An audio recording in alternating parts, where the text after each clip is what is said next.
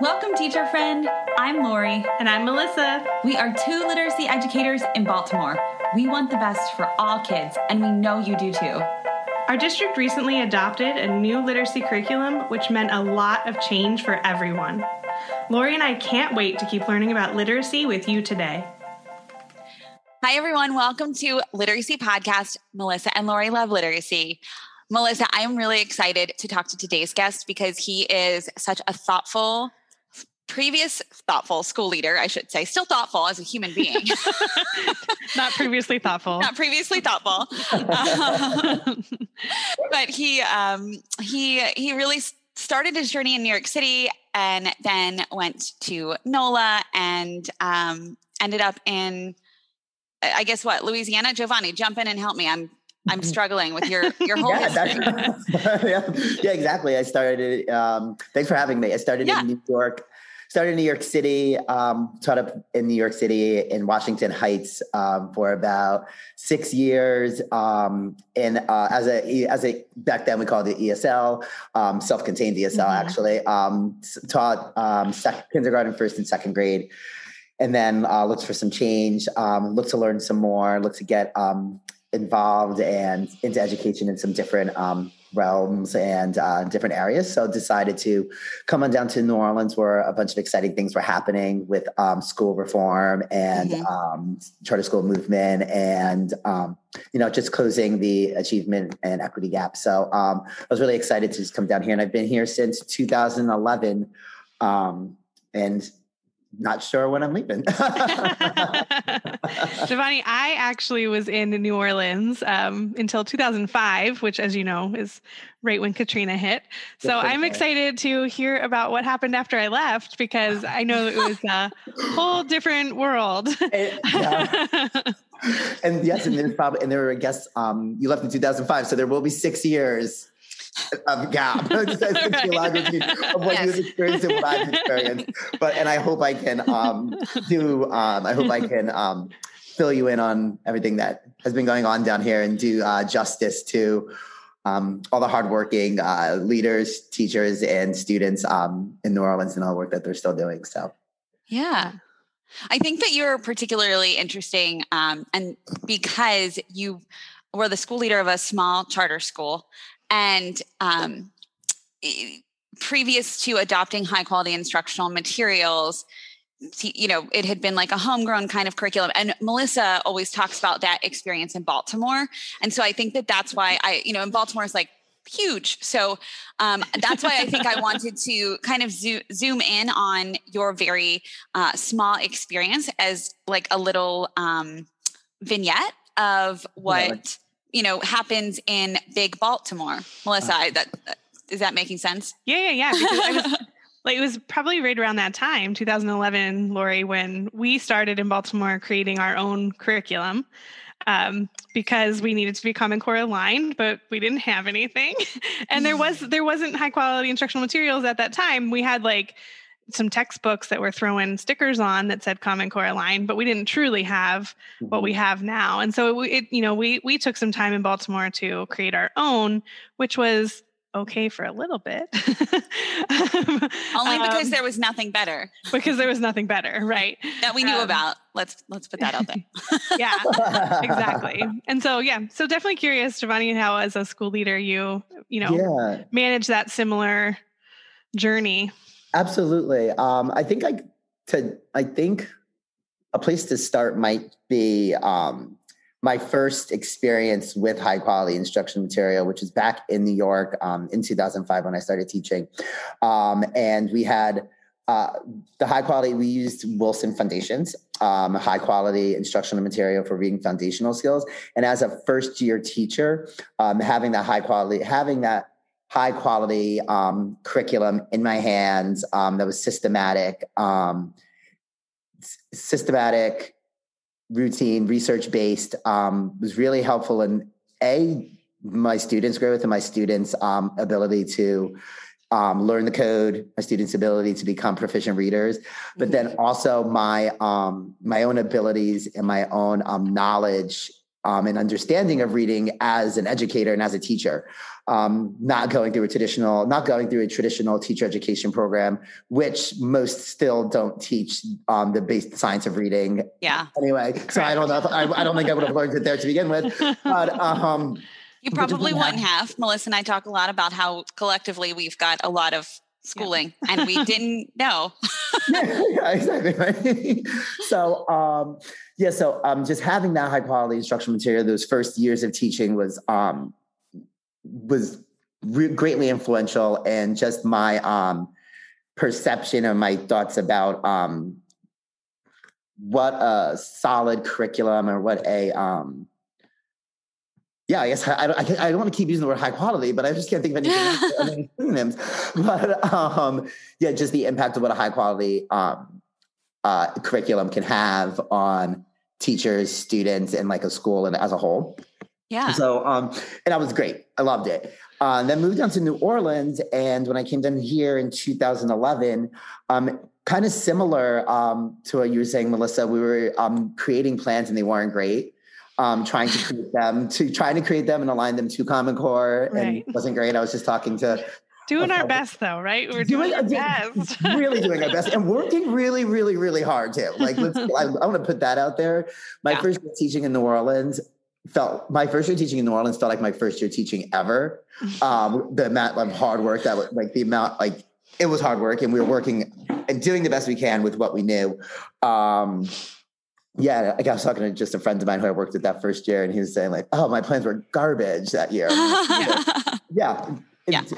But so, and then feeling that struggle and having that pain point really after coming from New York. And let me also clarify too, in New York, we were not, all the curriculum we were using was not high quality instructional material. We were using curriculum that has been put through reports, and we now know that it is not as high quality as we had thought. Not as high quality as we thought. So I'm not saying that. And maybe we didn't think it was high quality, but they just verified that it was. Yeah, right. So, so not to say that everything there was not say everything there was sunshine and like roses and everything, but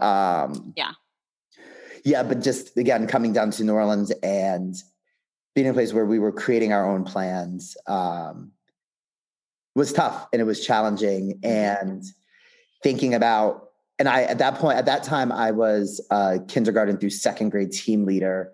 And on that team, there were, we had about half the team were new teachers. And about maybe another quarter were teachers that had maybe taught for 3 to 5 years, which is still fairly new. Yeah. And then, so to be able to learn learning to teach, and then also being able to having to design your own plans and your own curriculum was tough. Too much. Right? And leaders and leaders really tried their best to give scope and sequences and overall unit plans and things that we should follow in creating these plans. They tried and helped as much as they could, but just the capacity for teachers to do all that work was really, really challenging. Yeah. I imagine that when you did become a school leader, which I think you said was not long after that, that those experiences really impacted you. And I also am making the assumption that the avenue that the state of Louisiana is taking in their stance on materials must be tier 1, also highly impacted the massive shift that is happening there. Yeah. Yeah, exact. So gosh, I'm so sorry. So much to talk about. I know, where should I be? So once I became a school leader, about 4 or 5 years into teaching, and after teaching in New Orleans, New Orleans being a chart of mainly charter city, a charter network. There weren't, which I think poses its own issues, especially for those who are listening and who don't know the charter. I actually feel like I understand the charter situation, but I couldn't call myself an expert. Like you and Melissa, I feel like could have more of an expertise in that network. And I think that that nature in the environment of being charters or all charter networks provides a lot of, or leads to a lot of variation from school to school in regards to curriculum selection and teacher and leader development. All networks can choose the curriculums they would like, and also how they choose to develop their teachers and leaders is their decision. But there are some organizations, New Schools for New Orleans being one of them, that helps really connect the schools together, support schools. And one of the ways that they did support a few years ago was creating this IQI grant. And all schools or networks were eligible for the IQI grant. But the caveat of receiving the grant money was that you had to adopt and implement high quality instructional materials for a certain number of years. And those high quality instructional materials were the curriculums that were designated or rated as tier 1 by the state of Louisiana. Mm-hmm. So finding out about this and hearing about this grant, I was like, yes, oh my gosh, you're going to give me money, and you're going to give me money, and all I have to do is what you want to do. High quality instructional curriculum. I'm like, that's great. Like, I don't know how I can say no. Like, you're going to give me money to buy good things. Like, I don't, that's like kind of like a no-brainer, right? So, it's like, here, I'm going to give you all the money to buy those. What are the fancy shoes with the red at the bottom? Yeah, exactly, right? I don't even know the designer's name, but I know that I saw it on a TV show and I was like, ooh, and then I Googled it and they're very expensive. But yes, same idea. Exactly, right? So, oh my gosh, now I'm going to be thinking about, I'm going to really try not to make analogies. Don't think about the shoes, yeah. And shoes now, yeah, right. But yeah, so it was really like, if you want this X amount of dollars, then you can choose from these curriculums to implement in your school, adopt and implement in your school for X amount of years. So definitely signed us up for that. And so fortunately at before we got this grant, the first 3 years of the school I used to lead, the first 3 years of us opening, we used Wilson's Foundation just from the experience that I had with it in New York. And luckily that was one of the vetted curriculums that we can choose. So it's like, great, we'll just continue to implement this curriculum. And now we have money to buy more materials, and we don't necessarily have to share materials. And we have all of the cards, we have all the magnets, we have everything we need now. Yeah. So really using that as a time to recommit and like re-energize the implementation of that curriculum, but then also adopt a knowledge building curriculum, an ELA curriculum that, yes, built knowledge and really responded to that top strands of Scarborough's braid that like with the language comprehension. And that's what we found in Wit Wisdom. Yeah. So we started to implement those two curriculums side by side. And then for math, of course, can I talk about math on this podcast? I know you love no math talk here. Listen, we're not going to like quiz you on fractions or multiple tables, but you can certainly talk about math. Yes, we might just cut it out though. But then our math curriculum that we adopted, and we had previously had adopted that curriculum, but then with this money, we were able to buy more resources, was Eureka Math. Cool. Yeah. So you went all in. All in. All in.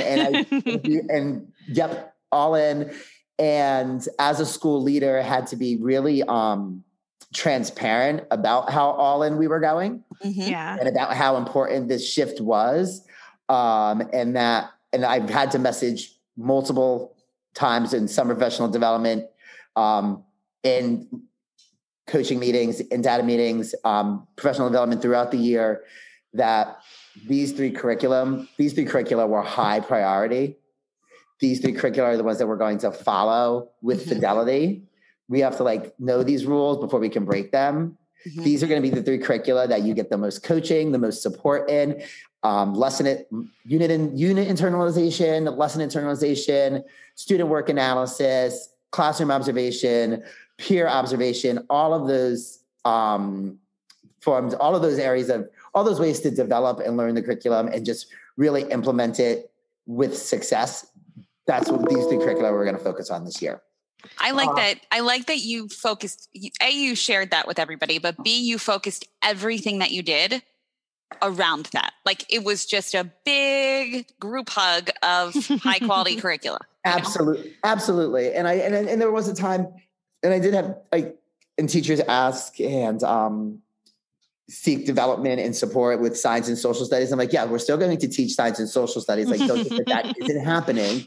But in regards to where you're going to be really developed and what's going to be the most high leverage for A, students, and then B, for you as an educator right now, it's going to be development in these curricula, because A, our science and social studies curricula weren't high quality either. So, hey, let's get really, really, let's become really great implementers of Wit and Wisdom, because embedded in all of Wit and Wisdom is a ton of science and social studies, right? Right. So let's just think, and we'll supplement it there in that way, but just really being clear with teachers and team members in that way. And of course, if a teacher wanted an observation or support with science and social studies, I'm going to say no, right? But when it comes down to hey, we have a PD day here, we're going to spend 3 hours looking at this high quality instructional material rather than spending 3 hours or half a day developing some social studies plans, or looking at a less than high quality curricula. Yeah. So Jovanni, can you give some examples or talk a little bit about how your teachers actually felt that shift in the first year and what you as a school leader did to support them through it? Challenges. I've spoke to other leaders in other parts of the country and other parts of the city too. And I know that making this shift, often there is some pushback and some doubt by teachers. Fortunately, I didn't really have much of that, which thankfully, I know it is a thing, but I didn't have much of it. And I think that part of it came from the place of just really being clear with teachers and really letting them just being clear with them and empathizing with them in the space of I know and I understand how difficult and how challenging teaching can be and all the things that go into it. Yeah. The social emotional and the social emotional learning, the operations and the logistics, just everything that goes into teaching that isn't actually instruction in front of children, right? And empathizing with them and hearing that and saying I see these things. I know these are challenges. I know these are hard. And if you are doing so much work and you're doing the best you can to respond to all of these other things, let's take one thing off of your plate, which is curriculum development and lesson design. And there are a lot of people out there that are getting paid money, and that's their job to do. Their whole job. There's their whole job. Yeah. There's a bunch of people who just get paid to do that.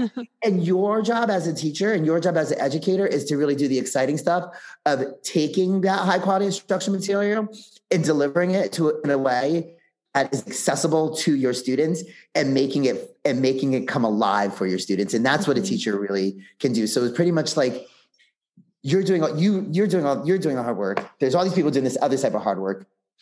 Let's just use this so that you can be the teacher that you want to be.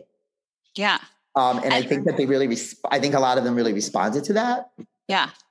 What I think you mentioned in our pre-call is, I just think the way that you support teachers, or supported teachers, I should say, in that you were a thought partner with them. So you jumped in and swam right beside them. You were in it doing the work of the protocols. You weren't just here, these protocols are super helpful, right? You can talk to those protocols because you know them because you did them all. 100%. Those protocols, everything. And it's, I was transparent with teachers about that too, in regards to how much preparation I was going to do in order to develop them. And if I'm doing this much preparation, if I'm reading all of the text, if I'm looking at the module overviews, if I'm looking at the protocols, if I'm planning them ahead of time, if I'm using what happened in our last session to respond and to develop the plans for this next session, if that's the work that's all the work that I'm doing to prepare for you, that's also the same work as a teacher that you're doing for your students. And you wouldn't expect a teacher to like, as a teacher, you wouldn't want to just show up, or we wouldn't expect you to just show up and read the plan at the first glance and then expect student success. Like, that's not going to happen. So I think them seeing my level of involvement, my level of commitment, and my level of wanting to learn more, and being a lifelong learner and wanting to just better myself and know better, do better for myself and for our kids. That's also what I'm asking from you. And also your knowledge building, I think it's special that you had this great experience at a small school, that, where you had a lot of folks who were on board, likely because of your transparent communication and thoughtful leadership. But you also built your knowledge so that you weren't just talking about grade 4, module 1. You're like, no, grade 4, module 1. Love that dog. It's the core text. And here's why it's here's why it's important. Here's what resonated with me. What are you thinking? You can really get in the weeds. And I think that's, I don't know. When I loved that when I was a teacher, I always respected that so much from leaders. Yes. Oh my God. So you mentioned knowledge building. Definitely building knowledge. I went to Fordham for my undergrad, Jesuit philosophy of lifelong learners. I fully, truly believe in it. And that's why I really loved, again, implementing a new curriculum and implementing Wit and Wisdom, and just being able to learn more, learn more about the world, and also learn more about high quality instruction that's research based. It was really great. And it's interesting that you say that about love that dog, because the year that my background is my instructional background is mainly kindergarten through second grade. And the year that we adopted Wit and Wisdom, we actually added fourth grade, which is a grade I'd never taught before. And it was a new fourth grade teacher. So it was great because I could have spoke about Wit and Wisdom K2 and tried and created buy-in with K2 stuff easily. That's my jam. I love K2. It's easier. My team knew that was my background. They knew that he has some knowledge in this stuff. But then to see me really work with the fourth grade teacher in a grade level I've never taught before, and content I have not taught before, and with a teacher who has not taught this before, and us doing that together was now that I think about it, that probably also had a lot to do with the actions that I took as an instructional leader, and also then the actions and the mindsets that followed for teachers on my team. Absolutely. I never really thought about it like that. Yeah. Thanks, Lori. You stepped out of your comfort zone, right? Yeah. And let them see it. Yeah. And I guess I didn't realize it didn't feel like stepping out of my comfort zone though, I guess, because it was just so exciting. Yeah. It was just so exciting to know that, this is a teacher who's never taught fourth grade before. And knowing that she could really love teaching fourth grade and teaching fourth grade ELA, because with this curriculum, and I'm so excited to bring her along the journey and learn this and bring these students. It was just, it didn't feel, I think the excitement of it all alleviated some of the discomfort, if that makes sense. Yeah. So, I love it. You're having an epiphany, and I think you really modeled getting uncomfortable. That's amazing. And that's excitement about it. Yes. Right? I think that's, Yeah. Yeah. So I'm wondering how you, as yourself as a leader, when you were a leader, not that you're not still a leader, again, you're thoughtful and a leader still, all those things. But you shared that you were able to build your own network with other leaders implementing high quality instructional materials and deepen your knowledge of standards so that you could really talk this talk with your teachers. Can you share a little bit about when you built your own network with other leaders, how did that help you? It's a great question. I think the way I kind of think a lot about the classroom and the teacher level being a microcosm of the whole school, and school being like a microcosm district. And I think the things that would, the same benefits that a teacher would get from collaborating with teachers on their team, I think is the same benefits that I got as a leader, collaborating with other leaders, implementing high quality instructional material. I could have, yes, of course, I would spend time observing my teachers and looking at their lesson implementation and then looking at that student work. But then not being able to reflect on your own practices and improve them through comparison, contrast, and collaboration with other leaders. It's is difficult. So I think it's definitely.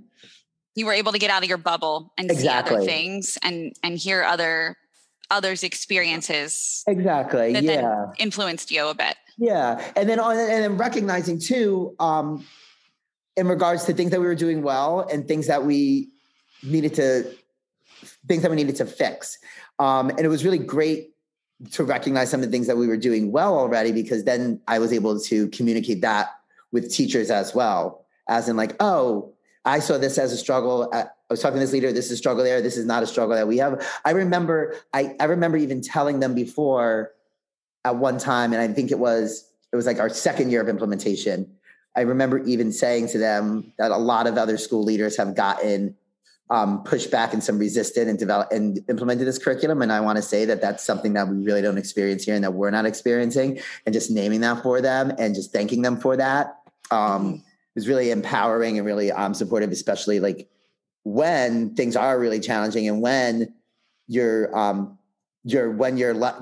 lesson goes across 2 to 3 days and it's supposed to take 75 minutes and you're feeling discouraged, right?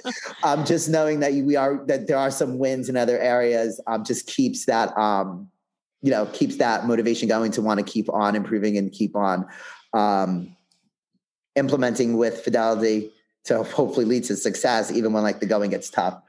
I think that's kind of like the big, and I think that was probably the most support from other school leaders, because then again, a lot of us were implementing this. None of us really had the answers either. It wasn't like I could go to one leader and be like, oh, and they have like, this is like a challenge. This lesson took 4 days, and they're like, oh, it took us 3. So like, it's like, well, how did you get it? How did you cut that 1 day down? So, but it wasn't like no one really actually had the answers, but definitely a place where we were able to compare, contrast, collaborate, and then use that for reflection in later improvement. Yeah. Yeah. And that's one of those things that like, as you trudge through the mud, you get better and better at, right? Like pacing is totally one of those things. You have to go through the hard stuff before you can come out on the other side. Oh, sorry, Melissa, were you going to ask a question? Yeah, I do have a question. Go ahead. So I was thinking about our leaders. I realized we haven't had many principals on our podcast. I know. That's why I was really excited. I was going through my list. I was like, wait, we just had Daisy on, but she's like a new principal, hasn't even started yet, and actually, so anyway, we haven't really, well, hopefully by the time this episode launches, we would have released that one. Yeah, we will. Oh wait, did we release it? We released it. We did. Yeah. Oh yeah, we did. It was the 50th episode. Yeah. But I often think of in Baltimore when we rolled out Wit and Wisdom, we talk about the mindset shifts that have to happen at the teacher level. But then I was just thinking about, some of our principals might not have that mindset shift. And then we also have our principal supervisors who also, some of them haven't had that mindset shift. And I'm wondering if you had any experience with that of like, you were in the middle, right? If there's any like tension between you already had the shift because you were leading the charge. Yeah. So you didn't experience that, but wondering if you had was there anyone above you that maybe was pushing against what you were doing? I wouldn't necessarily say that I've had leaders that were pushing against what we were doing or are pushing against the implementation of high quality instructional material that's based in research and rooted in the science of reading. Right. I don't think that there was really a push back, but there were definitely some moments in times of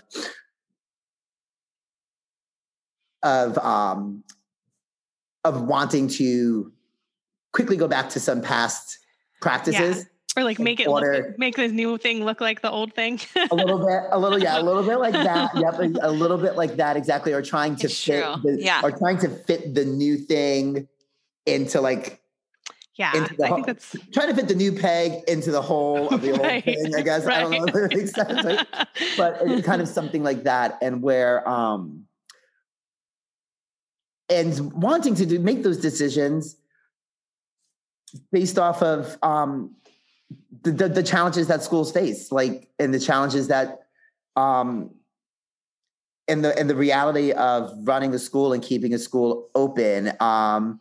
There's standardized tests, and there's there's numbers, and there's grades that are given to schools, and those numbers matter if the school stays open or not. And I could definitely hear and see I don't agree with it, but I can see the rationale for some higher level leaders of like, yep, we can follow this high quality instructional material, but like, we don't have 3 years to wait for the effects of it. Right. Yeah. Right. And then that's when trying to make this new thing seem like the old thing, and like trying to find like, hey, where are all the inferencing lessons for? Yeah. And you're like, we're inferencing every day. Every day, right? Exactly. It's just not called inferencing. Inferencing lessons. Right? And it's not a matter of that, like, oh, there's a unit on main idea with 5 lessons. And then if they get main idea after 3 lessons, then, oh, you're ahead of pacing and you don't need to do the other 2. And I was like, right. Yeah. And I want to say like, right. Like, I feel like that resonates with everyone out there. It's like, oh, your students can really do main idea and details. Check that box. We're done teaching main idea and details. You mastered it. You mastered that skill. And literally that never happens. There are things that I read as an adult that I cannot identify the main idea. If you put a stem cell research paper, like article in front of me that's 100 pages long, I would struggle. I mean, I'd be able to read it, but it would be very hard. And I'd probably need a lot of talking and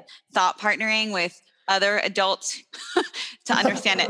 Like, it's just crazy to think that like, check, we're main idea, check, we get that now. Like, no more. It's so wild. It's wild. And I think, and too, it's like, it's wild, but also it makes me think about how much time school leaders actually have to build their own knowledge and have to like build their own understanding, and then be able to use that understanding and knowledge when they're making decisions based off of curriculum adoption, teacher development, scheduling, all of those things. Like, how much time do leaders have to do this research? Because I like myself as a leader, like I've granted I'm able to do like more research now, not in the daily day-to-day school life, but as a school principal, like, you don't have time to really always listen to like the podcast about the science of reading. You don't have those different things, right? You don't have like, how do you find the time to read the knowledge gap? And like, what's really funny is, one of my good friends is a principal in Baltimore City, and he called me the other day, and I didn't even say hello. And he's like, I hate you and Melissa too. And I was like, why? He's like, I know so much now. It's just really hard to do my job. You made my job so much harder. And I was like, that's so good. I love this. Yeah. Oh my God. So much harder. I like think now, like, I think too, like, I wish I knew as much as I know now, like even as a teacher. And there's moments like, oh my gosh, but I want to go back and teach first grade again and like really apply all of this. Not just yet, but who knows? I know. Keep that teaching cert. I'll take a few more years of research and then go back. That's what we had. Margaret. Is it her last name? Goldberg? From the Right to Read project. Yes. I always mix up everybody's last names, Margaret and Lonnie, but I think it's Margaret Goldberg. Margaret was on from the Right to Read project, and she went back and was a first grade teacher after she was a researcher and did all this work.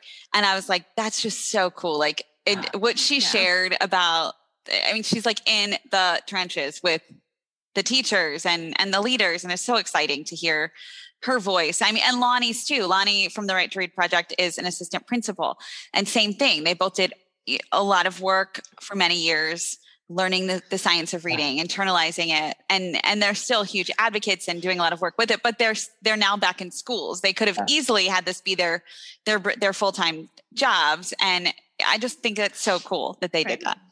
But I think you bring up a good point that, I mean, our school leaders often get caught up in those day to day especially this year, my goodness. But yeah, it's not like, it's not always their fault that they're not on top of everything. Exactly. And I think, I'm sorry, I didn't mean to cut you off. No, please go. No. Yeah, I think it's like just, and in the place of where, and it's like depending on the school leader, like I thought of being a school leader as being the teacher of teachers. Mm-hmm. That's kind of like how I looked at it. That was my mindset around being a school principal, academic director, that I am the teacher of teachers, and wanting the professional development and the coaching and the times that I was with them to be opportunities where they're also building their knowledge of pedagogy and their knowledge of the science of reading. Mm-hmm. But then as a school leader, are there network level or district level, like this is like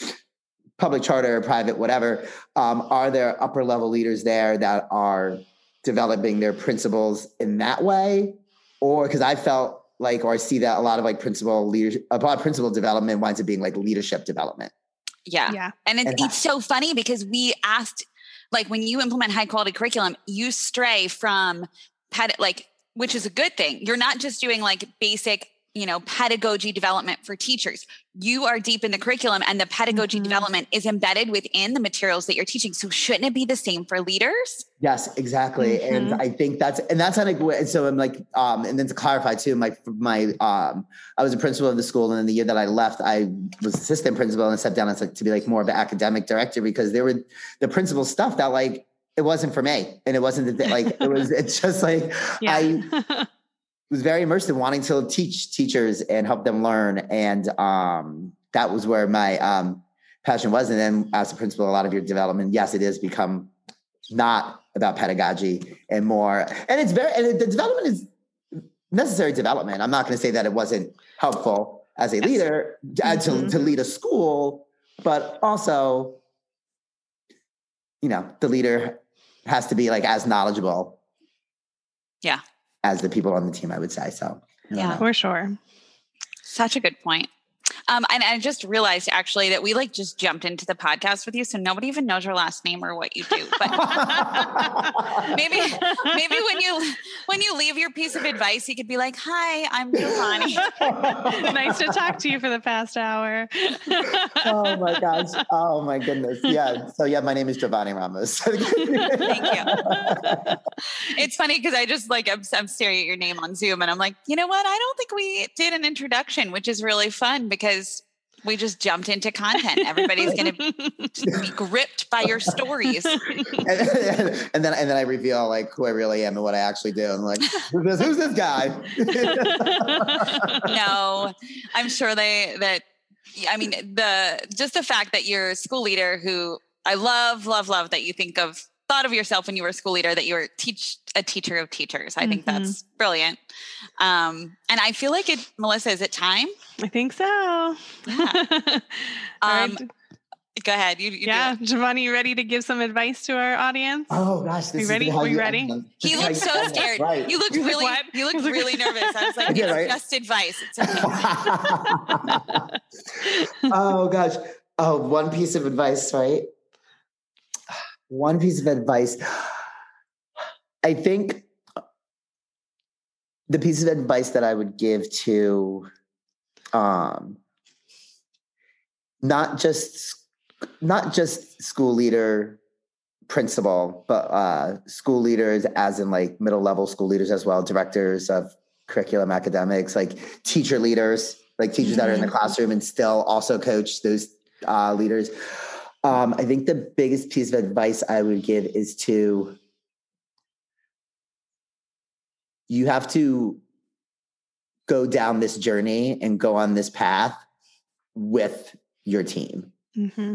And not as in, and I think I'm having this visual of walking down the path together, and not as in, or not one of the two things as in oh, the leader, like you're at the end of the path and you're saying like, come on over here, guys, like, come against me, right? But, or also the leader, like at the beginning of the path and saying like, all right, head on out. Ahead, go. Yeah. Like, no, you got to like walk it and do it with them and like be a part of it and go through the highs, the lows, the celebrations, the challenges. Like you have to live all of that with them, and not even just for like that first year of implementation. Like it's an ongoing thing. And I feel like even when I left my school, I don't even like, if I was still there, I would still continue to be walking down this path with them and probably having to do that until you get to a place where there are enough other teachers and leaders and whole school support, where now when anyone new comes in, there's enough people to like take them on that path and on that journey too. Mm-hmm. That's such good advice. And beautiful visual. Thank you for that. This is so much fun. And I'm so happy that Melissa and I had written on our wish list of guests, like we need to talk to school leaders, but we don't want to bog them down right now because we know they're insane with getting kids back to school, hybrid, probably thinking about next year. Who knows what's going on? Gosh, I mean, the only people that know how to lead a school during the pandemic are the people doing it now. I have so much admiration and respect for all of them. Like the work that they're doing is like, bravo. Fantastic. So I'm so grateful that you all, that you both are like, have this podcast. So when they do get those moments to, fill up their bucket a bit. Yes. Yeah. Well, I'm happy that they got to hear your voice and we just thank all the school leaders out there. And we're grateful that we finally got to talk with a former school leader who implemented high quality materials. So thank you. Of course. Thanks for having me. It's been a blast. You said this is going to be fun. It really was. I told you. So you talk about your experiences for an hour and just pretend like you're holding a glass of wine. It's really fun. Well, thank you so much, Jovanni. This was such fun, and your wisdom is incredible. So thank you, and have an awesome rest of your day, and we will talk soon. Thanks have fun in New Orleans. Yes, I miss it. Bye. Bye. Bye.